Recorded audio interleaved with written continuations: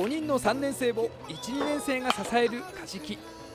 春秋とどちらもベスト8以上の相手とロースコアの接戦に持ち込みました。夏の目標ベスト8進出を目指して鴨池に乗り込みます。今年のチームはピッチャーを中心とした守備力とみんなでつなぐ攻撃を頑張っています。試合に出てる人だけではなくベンチからもしっかり盛り上げていけるようなチームです。今年の夏は目の前の一試合一試合を集中しみんなで勝ち上がっていけるようなそんな試合にしていきたいと思います。接戦必勝。